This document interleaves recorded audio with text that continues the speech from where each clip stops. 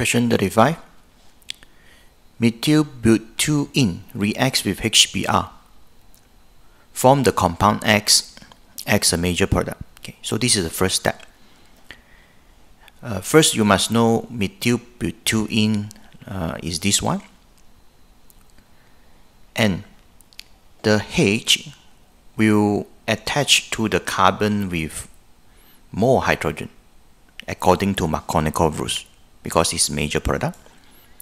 Okay, so the H will go to this carbon, and this carbon will get the bromine. So it will form this compound X. And this compound X will further react with the KCN in ethanol. So we know that it will undergo substitution. So the cyanide will substitute the bromine here and form this compound Y.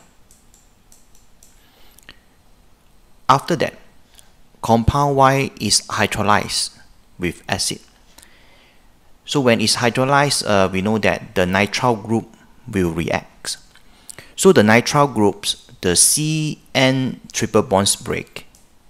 This carbon will form COOH, and this nitrogen, it will form ammonia. So we don't care the nitrogen.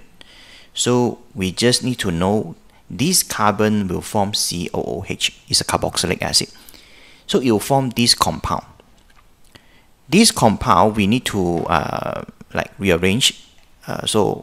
Better make it like this. Actually, this and this is the same. So we the longest carbon chain now is 4 carbon. 1, 2, 3, 4. So the second carbon has 2 methyl group. So we call 2,2-dimethyl. 4 carbon carboxylic acid. So it's a butanoic acid. So answer is 2,2-dimethyl butanoic acid. A. That's all. Thank you.